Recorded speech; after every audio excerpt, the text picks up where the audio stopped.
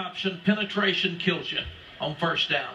So a little movement, get you second long, get you third long. All of a sudden you're punting, and the tempo works against you because your defense is out there too much, because those 3 plays, those 16-second plays go really fast if you don't have a 4th one and a 5th one and a 6th one. It was interesting listening to Rich Rodriguez explain the offense, but he knows how to stop this offense because basically he's the genius behind this offense.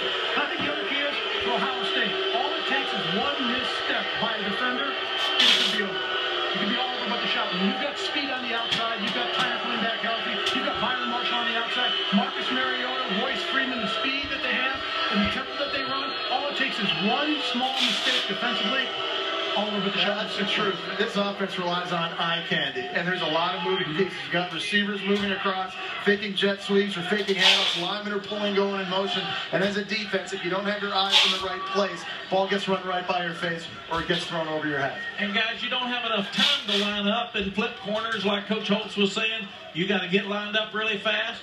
You've got to bend your knees, and that's harder in the 3rd quarter and the 4th quarter.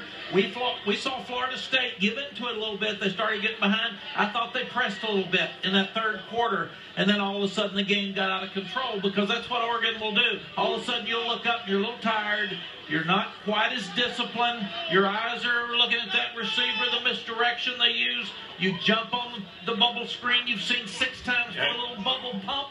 And all of a sudden, Oregon's rolling. You've got to stop them on 1st and 2nd down and get them off the field on 3rd down, or they eat you alive. That's a really meaty conversation here with what Rich Rod brought up and what you guys observed. And once again, Mayday unflappable here as we pass the halfway point of countdown to kickoff. He's tough. The crowd keeps calling him out. But Mayday, you have such a busy day tomorrow. You're going to be such a big part of our coverage of the College Football Playoff National Championship game. So we want you to get some rest. You've given your all here, but in doing so, you really should say goodbye to the adoring crowd here before you leave. You should go out with them. You're great for business. Keep watching ESPN. Thank you. Great job tonight, Mark. We will continue with Championship Drive. Countdown to kickoff. Mayday's off to catch some Z's. Plenty more to come, though. So many voices to be heard. We're going to break this game down every week.